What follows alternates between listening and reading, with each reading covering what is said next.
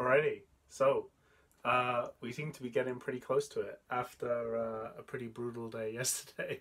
Seems to be back on track, and as you can see, I've managed to just start to get the Raspberry Pi mounted in and an absolute ton of wiring that is nested on top, and I'm really hoping it doesn't do some crazy electronic interference.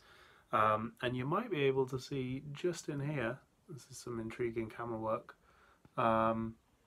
that basically that's where I've also been chopping up lots of little bits of circuit board to make sure that I can wire in the jog wheel and the buttons, which you can see around here. Obviously still very sexy little cardboard one there. And as you can see, the brass bearing and coupling just down in this bit here is also where it should connect everything nicely to the globe, and it spins. And if I just put it down, there we go.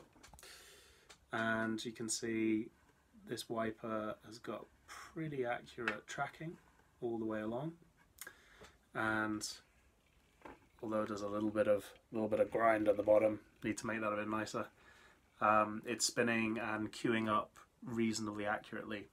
So I think one of the things that I'm realizing has got to be done with this, which I know Don, who I'm working with, who's doing all the code for this, is we need to make it so that essentially it's really easy to set up. Basically press a button, I would navigate this to the equator and essentially GMT, and then hit a button, and that would zero everything, because otherwise it would just be a nightmare trying to, like, by hand move this to the exact position.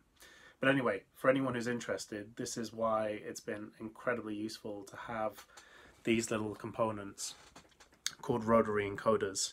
The bit on the back is my failed attempt to the previous thing, which I've since made much better. But anyway, the genius in these is that we would not be able to do it if we just use a standard rotary encoder that wasn't essentially absolutely coded. So I'll maybe do a little bit of an explanation for that. But essentially what it's doing is it's a little bit like you can almost imagine it like a vinyl record, that it's got encoded in it all the data so it knows where it is. And a bit like playing a song, it knows where it is, the music on certain parts of the record as this spins round. So it's really quite incredible to think that this has got 1024 increments, which it can then map onto the globe using code by someone much smarter than me.